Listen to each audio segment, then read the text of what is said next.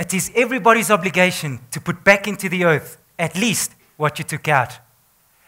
Those words by Albert Einstein were to have a profound effect on my life. As a young child, I always enjoyed tinkering, taking things apart to figure out how they worked.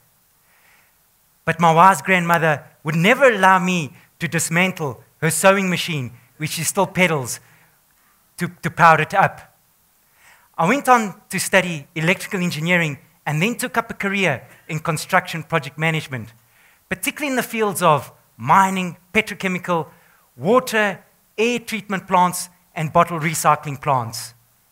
While working, I saw how much we consume, extract, and waste. So I had that Einstein moment and decided to change careers. I now follow a path in food gardens and low-tech sustainable technology. And I'm going to share with you some of those low-tech solutions. While I was still working, I did a lot of traveling from one side to the other. And I was fascinated about waste vegetable oil conversion. So I needed a diesel car. Got rid of my petrol car, bought an old diesel van, and decided to do the conversion myself because the motor mechanic wanted too much money. So it consists of 2 tanks, a smaller tank in the back bin, which has got diesel. So you start up for the engine to get hot. Once it's hot, you then switch over to the vegetable oil. I've done about 140,000 kilometers on the system, and it's been 6 years. Use the older type vehicles, diesels, not the new types. And that's the switch inside the dashboard. It's work. You've got to go and collect the vegetable oil. Sometimes I get it for free. Sometimes I have to pay for it. And you filter it through a 5-micron filter sock. And sometimes there's disasters in the garage floor from the spillage. And that's me filling you up. Next, now, with the transport sorted out, it was the cooking. I came across an old picture frame, and this was going to be my lid for my solar oven. I got some old masonite board, some sheet metal on the inside, painted it black, and then insulation in between. So what happens is the sun's short waves go through the glass, heat up, and then become long waves, and they stay trapped inside the box, much like when you leave your car in the sun. 80% of all my cooked meals are done in this solar oven. Winter and in summer.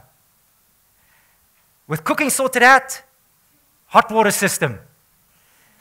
A 52-year-old mechanic in Brazil came up with an idea to use clear plastic bottles and the long-life Tetra Paks, milk, fruit juice. These are very difficult to recycle. So what we're doing here, we're reusing the products. And then you fold it up into a certain shape, you paint it black, and then you put this on the inside. And so what you've got is little mini solar ovens, as I explained there. And you join them all up over some irrigation pipe, which is carrying the hot or the water. And this is your tank. And what happens is, hot wants to rise. So the hot water goes through the top, collects at the top, enters the tank, and the cold sinks, and then it thermosiphons. That's a physics principle, all on its own without any motor. And that's a system I installed at my home, and it's got 25 columns because I've got a 120-liter system on the top of the roof. I was a bit worried about the neighbors, so I had to put this on the balcony.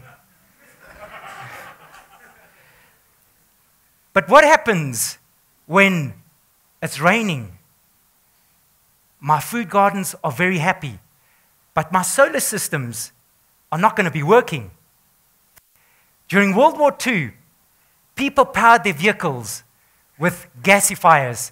At the back of this vehicle, you've got a down gasifier, and you're basically taking biomass, wood chip, and you're extracting the hydrogen carbon monoxide, and then that goes into the carburetor and powers the vehicle. Using that same technology, We've got micro gasifiers, and there's various designs. Here, I've taken an old coffee tin with a paint tin, certain number of holes because you want gasification to happen. You fill up your biomass inside the paint tin lid, you light it up. It looks initially like a normal open fire, but then after 5 minutes, the wood starts to gasify. Some very sexy chemical reactions are happening in such waste products. And I'd say you use up to half the amount of wood that you would in a traditional open fire. So this is baby wood gas stove. Here's mama wood gas stove, which is slightly bigger, 5-liter paint tin.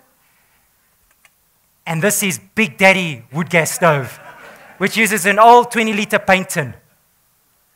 You can cook, you use this outside, but what if you want to cook inside your lounge or in your little shack?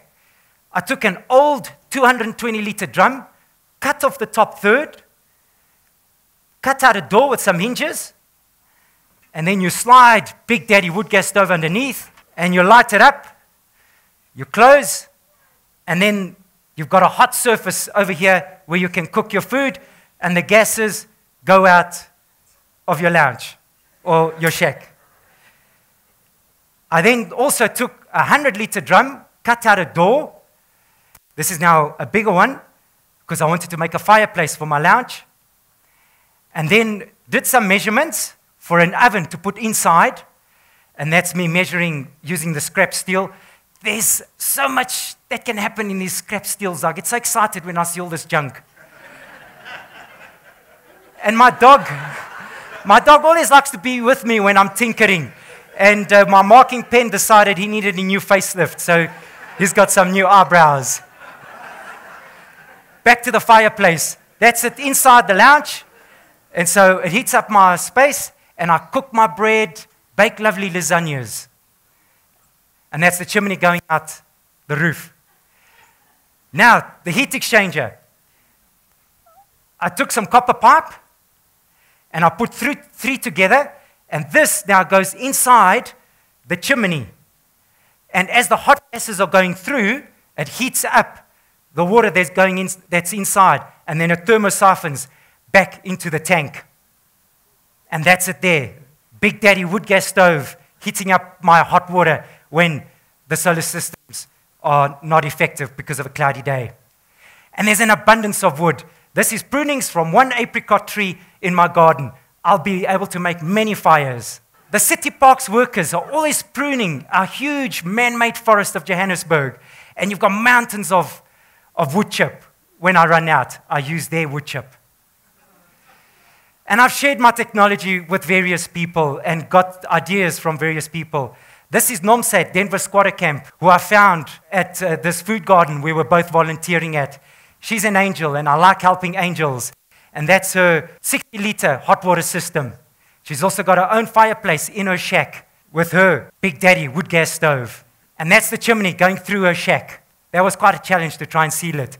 That's Albert, Happy Albert, with one of his fireplaces. And that's him with his solar geyser system. Ruth, who had no hot water system, she was using kettles to shower. And I installed one of those for her with the donated geyser. I've done projects with school children, university students, workshops in rural areas. And that's disabled Ishmael, a boilermaker.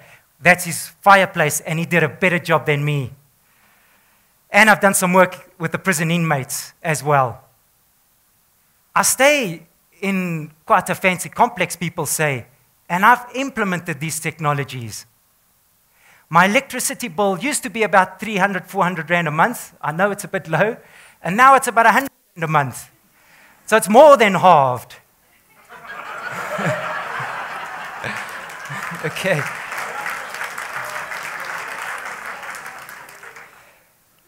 But the hardest part has been changing the way I live. That's been the hardest part. I've adjusted my life to suit that of nature's. So I plan my meals, put them in the solar oven in the morning, go away in the evening, it's cooked. My solar hot water systems, I shower in the evening instead of the morning, because otherwise then I avoid having to make unnecessary heat exchanger fires or use the electricity. And when I hold these sticks in my hand to fill up the wood gas stove, I'm just amazed. A nuclear reaction in the sun has happened, and those light waves reach us. And through the process of photosynthesis, causes trees to grow, and then I prune it. And so I've got stored energy from the sun in this little stick, which then is going to give me warmth and cook my food.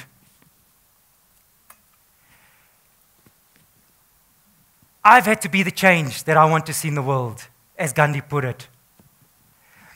I'm also reminded of Hafiz, the 14th century poet, who once said, "Even after all this time, the sun has never said to the earth, 'You owe me.'" Imagine what a love like that can do. It lights up the whole world. I taste that light in the food cooked in my solar oven and the wood gas stove. I feel that light in the hot water that washes my body. And I see that light in the happy faces of the people that benefit from these systems. So I will continue to tinker with these low-tech sustainable solutions and extract less and less from this magical, precious, beautiful earth.